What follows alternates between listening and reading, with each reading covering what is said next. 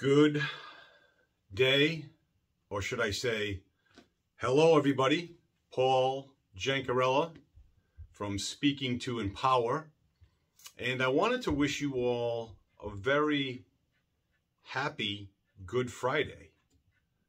I ran into a buddy of mine the other day, and he said, "Why is it called Good Friday? It's such an awful thing that they did to Jesus." And I said to him, this is like a joke, but it's not a joke. I said to him, really and truly, the reason it's Good Friday is because Jesus' death provided our salvation. He died for our sins. And it truly is a blessing. And that was fulfilled on the resurrection on Easter Sunday. And I think what a lot of people have a tough time with is believing. Because no one can believe but yourself. You can't make someone believe something.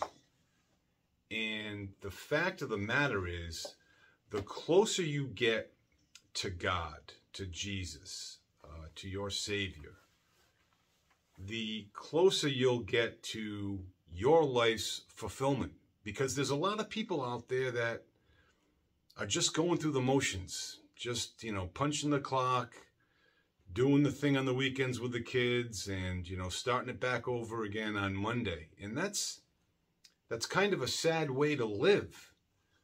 But the closer you get in prayer life to God, the more fulfilling your life becomes. And I'm telling you, you got to try it.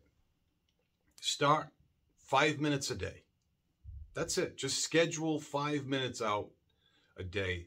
Generally, the best time is, half an hour or so before bed.